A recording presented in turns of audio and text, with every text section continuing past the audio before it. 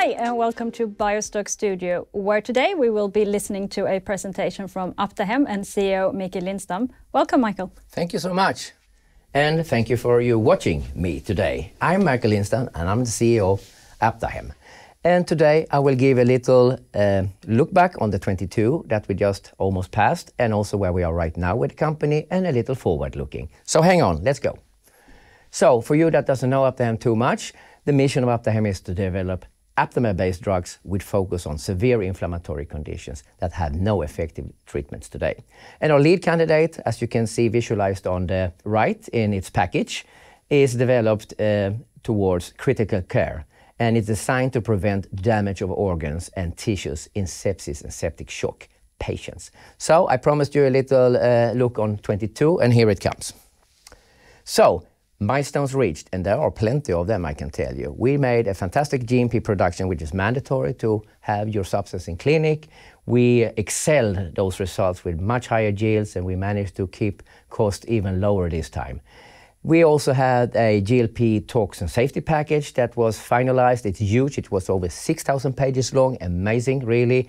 High safety we have with our drug candidate, Apta1. Formulation has been ongoing, and also fill and finish, and that is ready now. So it's being shipped to our clinic in Holland that it will be used.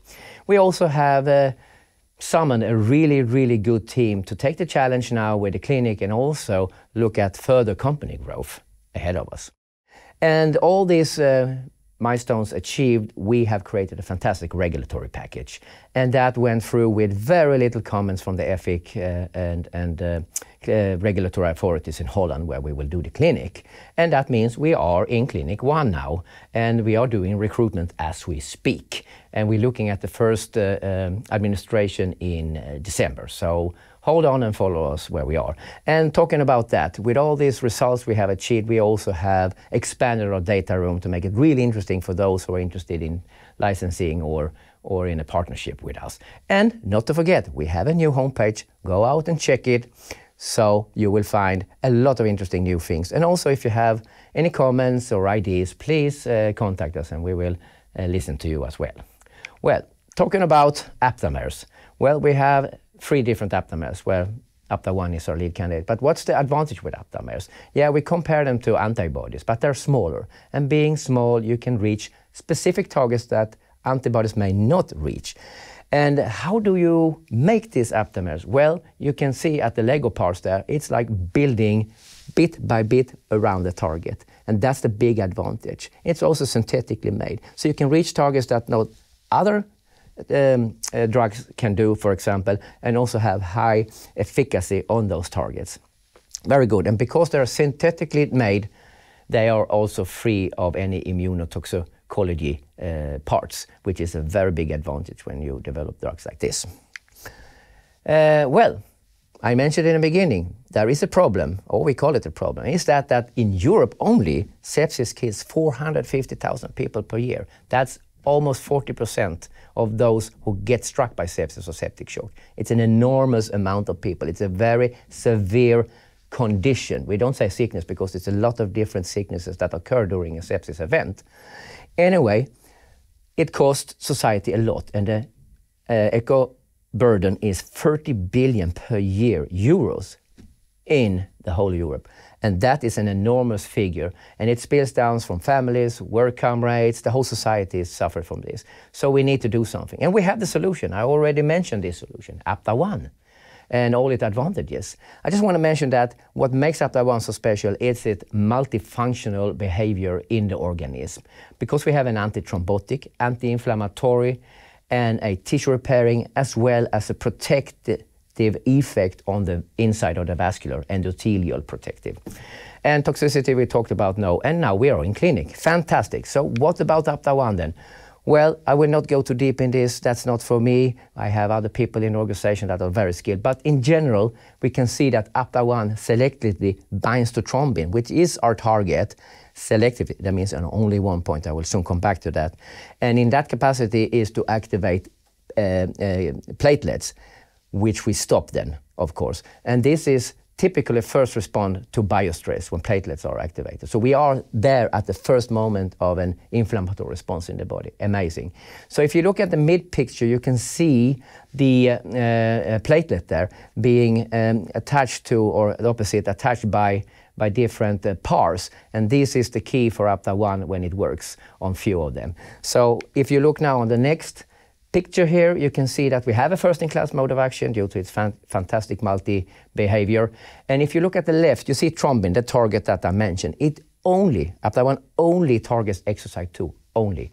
And that makes it very unique. And to our knowledge, there's nothing else out there doing that at the moment. There are other sites thrombin can be attacked, but when you attack, maybe a wrong word, but inhibit them, you are bound to have side effects. And the most common when you're working with anticoagulants, for example, it's bleeding. We don't have that, and we don't see that.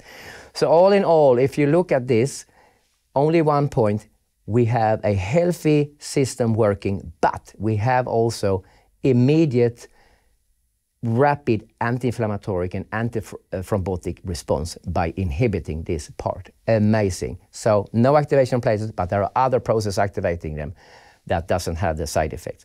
Fantastic, really.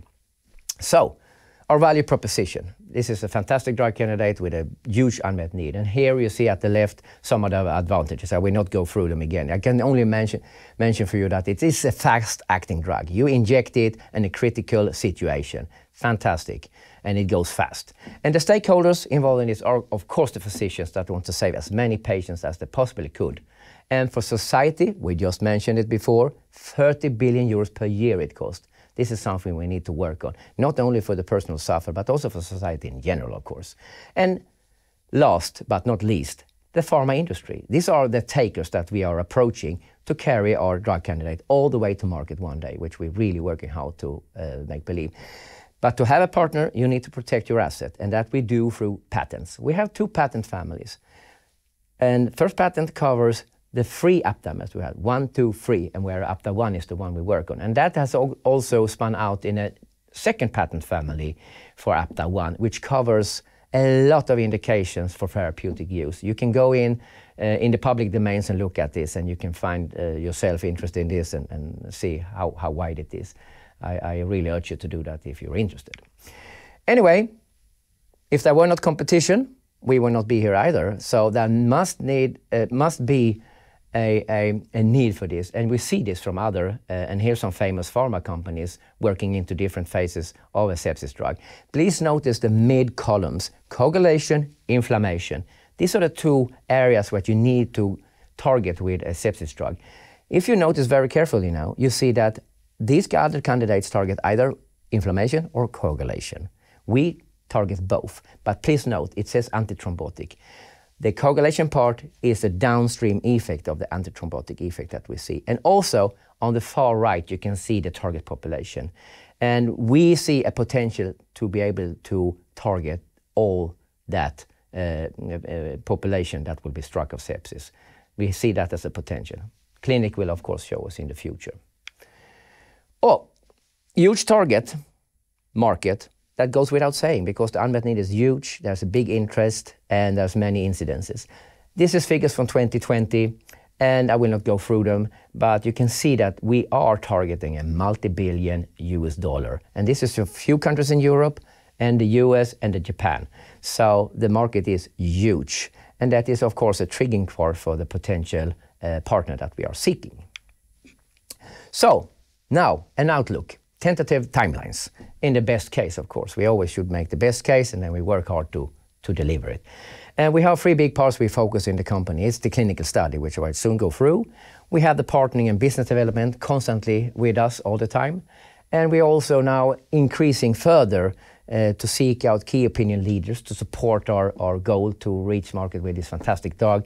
And of course, the scientific process, because we generated so much data that is so unique ourselves and together with the partners that we are working with, scientific ones. And so that will crystallize in some really interesting publications that we are looking forward to present for you as soon as possible, of course. So back to the timelines. Now, we are in the end of 2022. We will give the first dose in healthy individuals in the beginning of December, as we can see today, or mid-December, we don't know that yet. And this is a phase 1 study that we will commence on. And phase 1A study is a mandatory study to do. It's about safety for the dose window that we would like to use for potential patients. We also have added, which we think is a fantastic thing, it is a phase 1B study, and that is a provocation study, meaning that we will stimulate healthy individuals and then we will add a drug to measure very specific medical targets that they utilize in a really critical situation. So we try to stay as real as possible, and the readouts therefore from this study will then guide us towards phase 2 to de-risk the possibility of not finding the right pathway. And also, this is a good argument to have an early kind of proof of concept for the partner discussions that we are currently engaging in. So this is where we are. And if you look at the timelines, we can expect a little after midsummer, first preliminary results from the healthy study, and then in the shift 23-24, the conclusion of the full study, including the 1 beta study. So that's where we look. And phase 2, you can calculate up to 2 years study, depending on how efficient we will run this study. That's different ways to run these studies, and we will just have to return to you with some information about that as we progress as a company. And I was just also mention one more thing. We are, of course, looking at expanding our portfolio with new indications or pipelines, and that's something we're working on.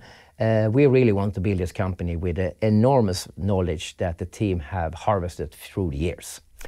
And talking about the team, we have a winning team here. Absolutely, they did a stellar job during 22 to deliver a fantastic package that we now are in clinic. Good job, and I couldn't be happier as a CEO to have this team behind me and to tell me what actually is going on. So by that, I say thank you for your attention, and I go back to Cecilia. So, exciting times for Aptahem at the moment, and you are also conducting a rights issue. Why now? Why now? We thought it was good timing. We are in good economics, but we need to fill it up anyway to make sure we take our clinic study safely past the goal line, of course. And yeah, I mean, we have followed the crisis here and COVID and all these things, and we have seen quite some big increases in costs in all the places, up to 500% sometimes. And we can do nothing else than just accept them. We negotiate very good. We put big pride in negotiation, of course, but there's always a limit. So just to have a little height in the development budget, and also to make sure, as I just said, that we proceed and finalize these 2 segments of study. So is it fair to say that the majority of the money you raise will go towards financing the study? Indeed it is, actually.